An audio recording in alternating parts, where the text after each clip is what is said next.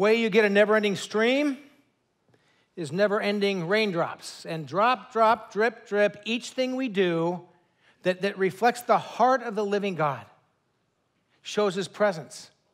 We worship a God who is so big and so glorious, and has such a great plan, and we get to walk in that and enter into it. In Amos 5:24, we looked at this last week and the week before, we hear these words, but let justice roll on like a river, righteousness like a never-failing stream. And the dilemma we have in our world is that when we look at issues of God's righteous heart and God's desire for justice is so glorious and so big and so powerful, we look and say, how do we do it? I mean, there's such massive injustice in the world, and what tends to happen for people is they end up in one of two places.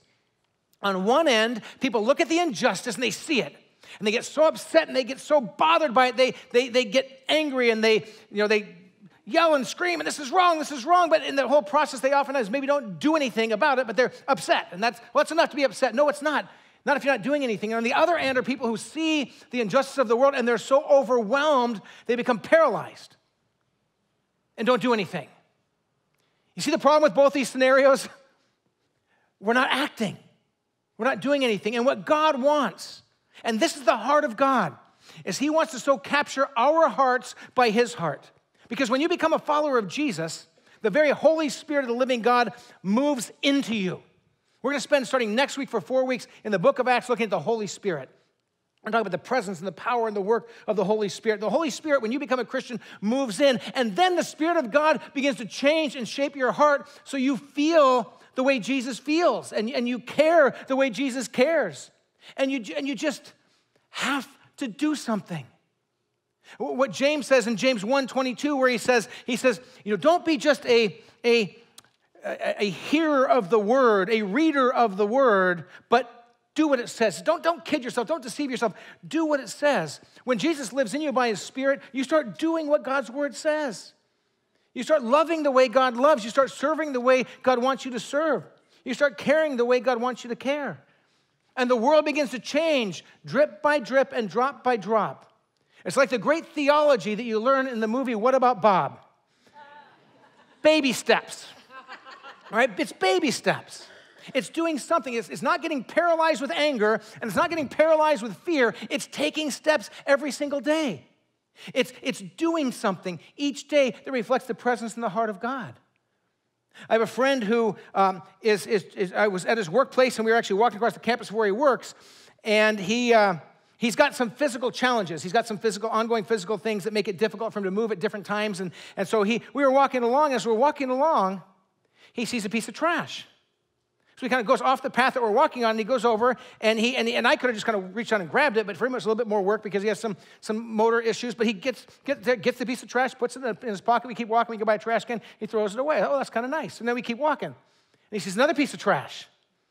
And I wanted to kind of go grab it for him, but I thought, no, and I saw it, and he went and grabbed that piece of trash, found a trash can, threw it away, kept walking, did it a third time. And I'm starting to feel terrible now because I'm more prone to walk by trash than to pick trash up, and that's gross, that's dirty, you shouldn't touch that. But and here's what struck me. There may be 1,000 people that have a bumper sticker that says, "Save the Earth."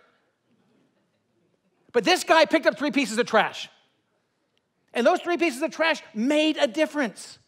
And if all of us just notice the little baby steps, the little drips and drops, what can I do? And we often are saying, well, what can I do? But we're saying, no, what can I do? How can I respond? And my prayer today is that the Holy Spirit will capture your heart. If you belong to Jesus, the Spirit lives in you. The Holy Spirit will capture your heart and do 2 things. 1, show you where you're already taking great baby steps and allow you to go, good job. I'm in it. I'm part of this work of making the world a different place in the name of Jesus. But also to show you a couple places where you can take new baby steps. Because if the thousands of people who call Shoreline Church their church home in the worship center, family worship venue, online, if those thousands of people every day are taking little baby steps, little drips and drops, it will create a mighty, never-ending stream and river of God's presence and God's goodness and God's justice, and that's what God wants. And I'm going to tell you right now, this is not a political thing. This is a Jesus thing. This is a God thing. We need to have the heart of Jesus. And so Jesus, he speaks these words. If you have your Bibles, turn to Matthew chapter 25. And in Matthew 25, there's this amazing passage where Jesus is talking about the end of time, when all people will stand in front of him. He calls himself the Son of Man. And if this was the whole, what I'm going to read right now, if this was the whole Bible, you would say this: the way you get to heaven is by doing good things. If this was the whole Bible, it's not the whole Bible. When we read the Bible, we read the entire thing, and the Bible is clear. We get to heaven by putting our faith in Jesus Christ. We believe in him, we put faith in him. He died on the cross, he rose again, we receive his grace. But when we become a follower of Jesus, he changes us. So when Jesus says these things, what he's saying is, the people who truly come to know me, who truly believe in me, who have the indwelling of my Holy Spirit, they start living differently. They do things differently. This is not an exhaustive list. This is some of the stuff we start to do. All right, so look with me at Matthew 25, beginning in verse 31. This won't be on the screen, but if you have your Bibles, follow along, or just listen to what Jesus says. When the Son of Man comes, this is Jesus talking, he calls himself the Son of Man. When the Son of Man comes in his glory, and all the angels with him, this is the end of time, he will sit on his glorious throne. And all the nations will be gathered before him, before Jesus. And he will separate the people one from another as a shepherd separates the sheep from the goats. He will put the sheep on his right hand and the goats on his left. Now listen to this. Then the king will say to those on his right, "Come, you who are blessed by my Father. Take your inheritance, the kingdom prepared for you since the creation of the world." Now watch this. "For when I was hungry, you gave me something to eat. I was thirsty," Jesus says, "and you gave me something to drink. I was a stranger, and you invited me in. I needed clothes, and you clothed me. I was sick, and you looked after me. I was in prison, and you came to visit me." Now, that's not all the things, but Jesus is saying, you did all these things. Your life was changed. Your heart was changed. Then he goes on to say, the people will say, "Well, Jesus, when were you hungry and we fed you? When were you thirsty? We don't remember that." And Jesus says, "As you did it to the least of one of these, my brethren, my sisters, my brothers and sisters, you did it for me." Then he says, now to the ones on the left, he's going to say, "Hey, away from me, because when I was hungry, you didn't feed me. When I was thirsty, you didn't give me drink. When I was naked, you didn't clothe me." And they're going to say, "Well, Jesus, when did we see you this way?" And he says, "When you did it you didn't do it for the least of these, you didn't do it for me." Now, what's Jesus saying? He's not saying you get saved by, okay, listen, pour you a glass of water. There you go, you're thirsty. I'm going to heaven. That's not the point, right? I gave food to somebody one time, I'm going to heaven. He's not saying we're saved by our works. Here's what Jesus is saying when you don't understand all of the scripture. He's saying, when you know me, when you come to the cross and receive Jesus, when the Holy Spirit moves into you and lives in you, you start to change. And you notice what Jesus notices. You feel what Jesus feels. And you love like Jesus loves. And you give like Jesus gives. And that grows in you over time. And drip, drip, drop, drop, baby step, we start to change. And I'm hoping today you'll look and say, "Thank you, Lord, for the ways I'm walking in your ways. And thank you for the ways you want to grow me to walk in your ways in new and fresh and beautiful ways." We're talking about justice for all, walking justly, and baby steps that make a big impact. Now, here's a discouraging verse. Brace yourself for a discouraging verse from the Bible. Ecclesiastes 7:20. There's a lot discouraging in Ecclesiastes. If you want to get down, read Ecclesiastes. It's really sobering. It's really sobering. It's true. The whole Bible speaks to all of our emotional lives, and this is a sobering one. But in Ecclesiastes 7:20 says this, "Indeed, there is no one on earth who is righteous, no one who does what is right and never sins." We're not perfect, but in Jesus Christ, step by step, drip, drop, we're changing, and we're becoming what he wants us to be. The standard for heaven is not perfection of us. It's perfection of Jesus. And he's perfect. He paid the price. He died on the cross. We believe in him. But when that perfect one lives in us, we start to look and sound and act a whole lot more like him. So how do we change the world? One baby step at a time. It's just taking those small steps. It's living into it and walking into it and understanding that to live a life of justice, to live a life that reflects the just and right heart of God, where our attitudes and our actions actually change, it costs. Justice costs something every single time. Seeking God's will and God's ways in a broken world will cost you time. It could cost you a reputation. It could cost you money. It could cost you comfort. It could cost you more.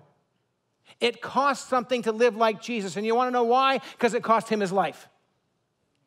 And to follow him means we're laying our lives down. We're living as different kind of men and women and young people. We're living like Jesus, and there's a price.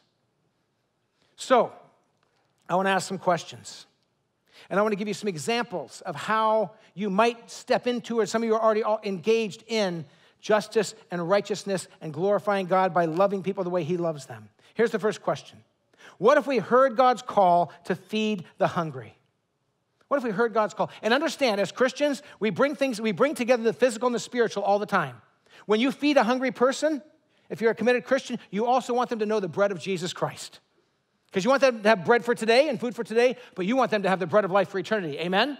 So we don't just say, okay, here's a piece of bread. We share food and we try to share Jesus. Now, we don't say to somebody, if you don't listen to me preach a sermon, you can't have any bread. But when we share bread, we say, can we tell you, can we pray for you? Can we care for you? Can we tell you about Jesus? And so many people who are hungry for bread, listen closely, are also hungry for Jesus. When we give water, we offer the living water of Jesus. When we give clothes, we say you can be clothed in the righteousness of Jesus Christ. We bring together the physical need and the spiritual fulfillment of Jesus Christ. This is what Christians do. And we don't force Jesus on anybody, but we offer him just like we offer bread, and just like we offer water, and just like we offer clothes, and all sorts of things that God gives to us. So what if we heard God say, feed the hungry and offer the living bread of Jesus Christ? Because in Matthew 25, we read this.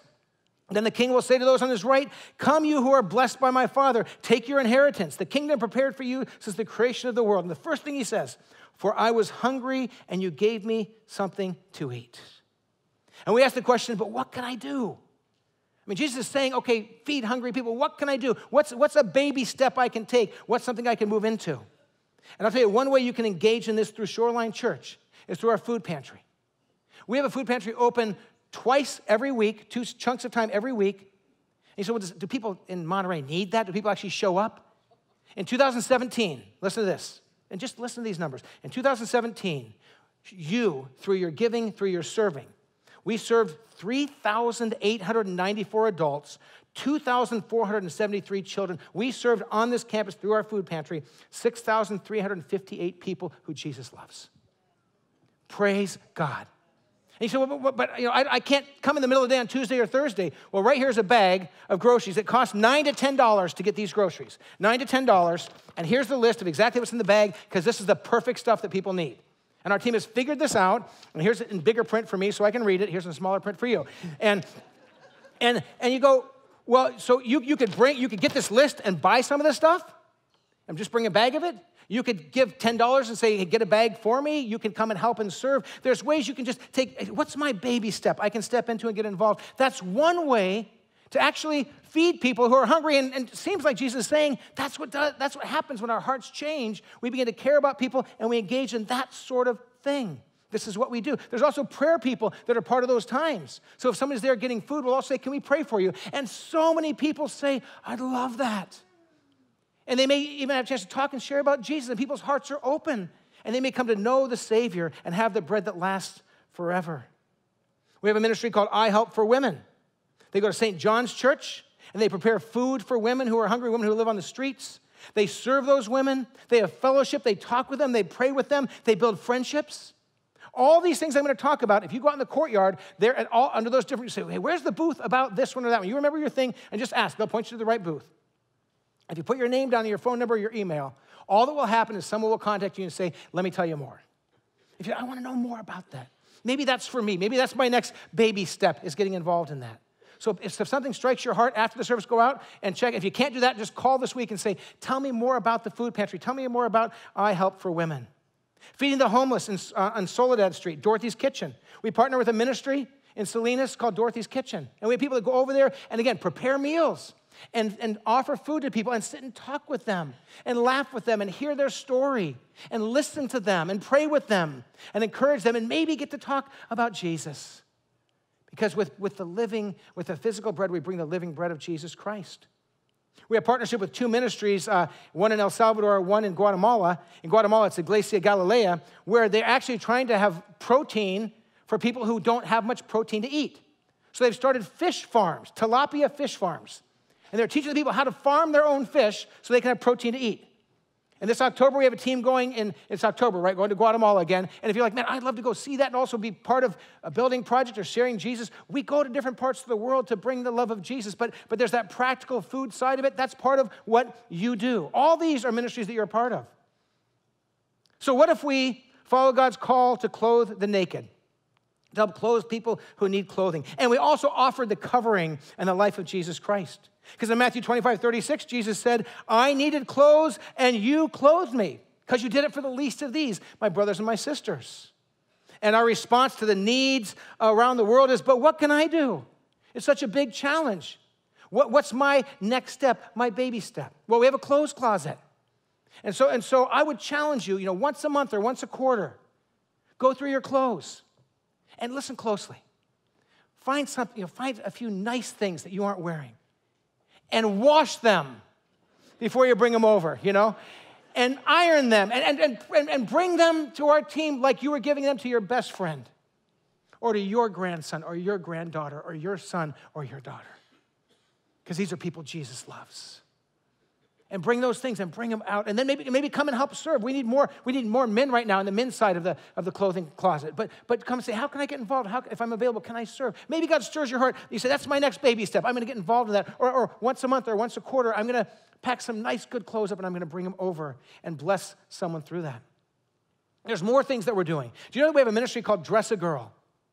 And the Dress a Girl ministry, these are over 30 people at Shoreline who make dresses for little girls and for their moms. And they look, and here's a little girl dress. And you get some little girls who are getting maybe their first new dress in their life. Comes from Shoreline Church, from some of you.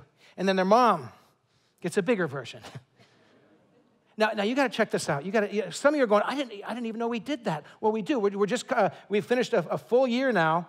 And in the first year, over 30 volunteers involved, and you don't have to know how to sew. You can do other stuff to help out. And sometimes they do it at their homes on their own. Sometimes they come together. But listen to this. Over 30 volunteers have provided dresses for moms and daughters in over 10 countries. And listen to this. 882 dresses last year from Shoreline Church. Some of you are going, I didn't even know we did that. Is that allowed? Yes. This is what we do. When God gets a hold of your heart and begins to change your heart, you care and you want to get engaged and you do something. What if we provided clean and accessible water for those who don't have any? And we offered the living water of Jesus Christ. You and I go to the kitchen and we turn the faucet on and there's water. And the water is relatively clear and the water is drinkable. And that's a miracle.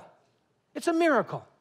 If you come from places in Africa and other places where there's no water that can be drawn that's clean, and so sometimes children spend hours a day going somewhere and drawing water or getting water out of that is dirty and filthy and sometimes poisoned water, and they bring it to their families because that's all they have. Now, we don't have a water ministry at Shoreline Church, but our partner who does the treasures, the solar-powered audio Bibles, our partner, World Mission, has a water division called Zoe Waters. And you want to see how fancy these wells are? That's a well. You go, that's not very fancy. Yeah, but that piping is drilled down far enough to reach clean, fresh water. And it's right near a village. And it brings life. And when they get this, and Zoe means life, when they get the life of that water, we also talk with them about the life of Jesus Christ. And some of you might say, man, well, why doesn't Shoreline find a village somewhere and partner and send a team over and help drill a well? We could. We just need people to say, let's do it. We need people to say, I want to be part of that. And I'll give some money, and I'll give some prayer, and I'll give some time, and I'll be part of that. So we have a place out in the courtyard where people can sign up. If we get 20 people to say, I want to know more about that, then we go, well, let's check it out. We can do all kinds of things, but it's going to come out of the life of God's people in this church. Instead of saying, what could we do? We say, what can we do? Let's get involved in this. Let's do it. What if we cared for the earth and were stewards of God's creation and helped others see the good creator who made this world and who loves this world? At the very beginning, in Genesis 2, the Lord God took the man and put him in the Garden of Eden to work it, and listen to this, and to take care of it. God's people who are filled with the Holy Spirit look at this creation and say, this is God's, this is my Father's world. God made this world. And he says, you be stewards of it. Care for it. You know what one of the biggest hobbies is in America? Gardening. Those of you that have gardens, that care for your gardens, when you do, you are living out what God called the people to do at the very beginning. Tend for the earth, take good care of it. Make your garden beautiful, whether it's flowers or vegetables or fruits, and actually say, God, you mean that could be part of, yeah, and then if you got some extra stuff, if you got some extra, maybe you're growing, so if you have extra stuff, either here or some other ministry in the area, bring it to a ministry in the area and say, hey, here's some fresh whatever. I've got, 47 times more tomatoes than I need or whatever it is. Then find someone, but just share that. Share the plenty of what God has given to you in that way. Like my friend did, pick up trash when you're walking around. We're talking about starting a creation care community. Pastor Nate's led us with lots of new communities that are getting started, and one group that we're talking about is a creation care community. People that say, I want to just be part of, get with other people and do things that care for creation. Get creative, come up with 5, 10, 15 things that you could do as a group periodically and go do it. We haven't started that yet because we don't have a leader for it and enough people, but if you go, man, that sounds exciting, go find wherever it is in the courtyard. I don't know where it is. It's out there somewhere. Wander around, say, hey, where do I sign up to get part of a community that wants to get together periodically and care for creation? But that's ways we can live that out. What if we protected life from the womb to the grave? And we offered the grace-filled life found in Jesus. In Psalm 139, beginning in verse 13, we read these words. The psalmist is talking about himself, and he says to God, for you created my inmost being. God, you knit me together in my mother's womb. I praise you because I'm fearfully and wonderfully made. Your works are wonderful. I know that full well. And he goes on to talk about, God, you saw me even in that secret place of my mother's womb. How do we care for life from beginning to end? So, what can I do? What's a baby step? Well, we talked last week a lot about helping single mothers, adoption, foster care ministries. If you weren't here last week, I'm not going to go, Josh Butler did a great job talking about that, but if you weren't here, watch the sermon. And there's a place out in the courtyard where you can say, I want to learn more about adoption and foster care ministries. I want to become part of that and get engaged in it and help us make a difference that way. What if we protected the vulnerable, the captive, and the trapped? And we pointed them to the one who sets us free from darkness, the enemy, and sin. What if we thought about those people that oftentimes don't get thought about and get forgotten? And God has a lot to say about that all through the Bible. In Deuteronomy chapter 10, we read these words. For the Lord your God is God of gods and Lord of lords, the great God, mighty and awesome, who shows no partiality, he accepts no bribes. There's no bribing or tricking God, right? He defends the cause of the fatherless and the widow. He loves the foreigner residing among you, giving them food and clothing. And you are to love those that are foreigners, for you yourselves were foreigners in Egypt. God is saying these are the most unprotected groups in that time in history. These are people that just didn't have any protection and any rights. He says, but if you're alive, if my spirit's alive in your heart and growing in you, you're going to care about those who are widows, who are fatherless, who are wandering, who need someone to care about them. Your heart will go out to them because God's heart goes out to them. You say, well, what could I do? How do I take a step to help those kind of people? Well, there's lots of different things we can do. Little baby steps. Adoption and foster care we talked about already.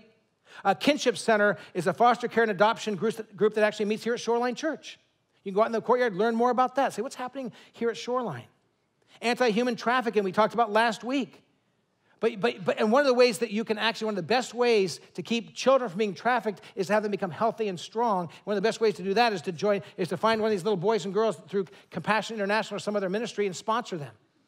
And it doesn't go through Shoreline, it just goes to those other ministries.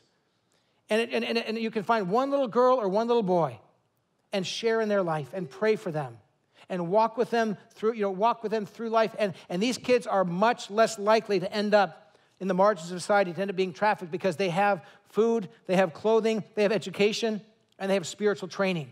And that's what those kind of programs offer to children. It's amazing. And then, what if we reached out to the forgotten people in our community? What if we identified those people that just are often forgotten, and then we could point them to the one who never forgets them, who always remembers them, who always cares about them. And here's the key. Also out in the courtyard is a whole booth for Organic Outreach International. And what we do is we're bringing together the spiritual gospel of Jesus Christ and the physical care of any sort, and we always bring those things together. So if you want to learn about how we're bringing that spiritual part of the good news of Jesus through the other ministries, go by and visit the Organic Outreach table out there as well. And just wander out there and take a couple minutes to say, Lord, is there something stirring in my heart that I can engage in? In Matthew 25:36, we read this. I needed clothes and you clothed me. I was sick and you looked after me. I was in prison and you came to visit me. The forgotten, the outcast, those that are marginalized. And so we're starting all kinds of new ministries at Shoreline and continue to develop ones that we already have. We're starting a prison ministry to women and to men. That's through our care ministry under Pastor Dennis. And if you say, man, I'd love to get involved in ministry to men or women who are in prison, that's something we're doing. Go investigate that. We're starting a new mental health ministry with people who are dealing with mental health issues and eventually with their family members, a support network and care and walking with them because they oftentimes get marginalized. That's a brand new ministry developing at Shoreline Church. And by the way, all these ministries I'm talking about, you say, well, how can we do all that? Because week by week, you pray, you give, you serve, we're in this together. And Shoreline can do those kind of things and so much more because our people in Shoreline are engaged. And God may stir your heart to become part of this. But be praying for our mental health ministry, and you may want to investigate that. We have a lay counseling center. I think we have 12 or 14 trained lay counselors. Now, these aren't like licensed therapists, but they are trained very rigorously. They're vetted, and those people then, and this is actually our offices in downtown Monterey, so that people that can go in for this lay counseling don't have to walk on the campus. They can actually go somewhere that's removed where they feel like it's very private. We've got a couple offices indoors. And you say, well, how do we afford to have those offices and all that? Because of your generosity. You're like, I didn't know we did all this stuff. Know it. We do. You do. This is your church. And so we have a lay counseling trained people that Pastor Dennis and a group of other counselors have spent time training, and they're also trained that if they get over their head and it goes past the lay care to, where they need a professional, they know right when to say, I'm over my head, let me get the right person to step in. And anyone you know in Monterey County who has a need and can't afford to do it, that's provided for them. Because that's what we do. Because Jesus cares about the marginalized and the forgotten and the left out. We have a team that does hospital visits. And you can go see Yolanda in the care ministry booth. We have people that go visit at care centers. So elderly folks that are forgotten and nobody's visiting and caring for, we as Shoreliners go and care for them. There's a women's shelter in the area. So we have teams that go to the women's shelter and they teach life skills and they lead Bible studies and they do games and they build relationships and they pour into these women that are on the margins, that are often forgotten. And we let them know as we care for them that Jesus loves them and he's there for them. We have the Change Your World boxes and the treasures that we're sharing all over the world. We do Operation Christmas Child for children in other parts of the world that at Christmas time they get gifts, but also the story of Jesus. Angel Tree, where we care for children whose parents are incarcerated in jail, and we help make sure that they have a Christmas, and we share the message of Jesus.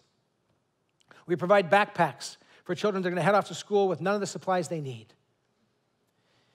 And it goes on and on and on. Baby step after baby step after baby step. But here's the thing. You get enough people taking enough baby steps, it becomes a movement of the power of the Spirit of the living God. Amen? Amen. You get enough drops and drips of goodness and righteousness and justice. It becomes a roaring river of God's presence and glory and power. And we get to be part of that. That's amazing. That's a gift. That's a privilege. So I want to pray right now, and as I pray, I'm going to invite the worship team to come forward, and they're going to lead us in a song just to let you reflect and think and say, God, what is it that you're doing through me that I can continue? And what is it, God, that you want to do through me? What's my next step? What's my baby step? What's my drip? What's my drop? What's my next big step if God moves you? Let's pray together. Living God, we come before you, and we thank you that when we were orphans and wandering, and we all were spiritually, you came and picked us up and called us your own. When we were wandering like sheep without a shepherd, you, the good shepherd, put us on your shoulders and you brought us home. And Lord, for those of us who have come to the cross and received Jesus Christ and been forgiven of our sins and filled with your Spirit, Lord, for those of us who have met you face to face, change us day by day and moment by moment. And let us take those little steps day by day that show your justice, that show your righteousness, that show your face and your glory and your goodness. Let us celebrate the things we're already doing. Let us take bigger steps than we've taken before. Let us take fresh new steps into faithfulness. And Lord Jesus, in the quietness of this moment, as we sing together, as we listen to these words, we pray that you will speak to our hearts. Give us a vision of what you might do in and through us. Those next steps we can take. Speak to our hearts, Lord. We pray this for the glory of Jesus.